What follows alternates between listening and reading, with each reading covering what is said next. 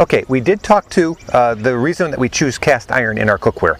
However, we also talked to the fact that they're quite massive, and that's kind of a disadvantage as you get to the larger pot sizes.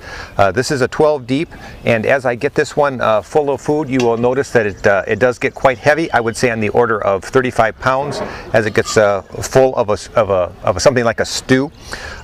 There is an option also for aluminum Dutch ovens, something you might want to consider if you use the larger ovens. The disadvantage of aluminum is a little bit less mass, and that's a disadvantage when cooking because mass equals thermal mass. Thermal mass is your friend. It stops the chances of getting hot spots in your pot, and that stops burning. So aluminum is going to be a little less forgiving, but at the same time, when an aluminum oven is still thick, it still has a surface. Aluminum is a very good conductor of heat, so once again, if a spot gets hot, it's a very good material to conduct that heat to the rest of the oven, and aluminum is a reasonable choice. Aluminum, unlike cast iron, cannot be seasoned.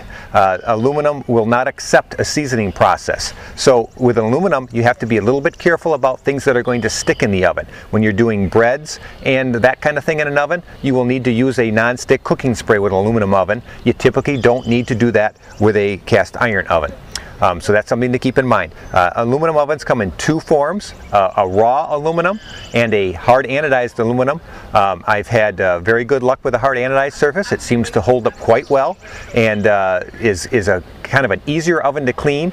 A raw aluminum oven will probably service quite well as well, but because it's a slightly porous material, it won't be quite so easy to keep clean. But those are the two choices of ovens. Once again, in the smaller size, I really think that most people would be happier with the cast iron product unless they're canoeing or backpacking, in which case the aluminum oven would be by far the better choice.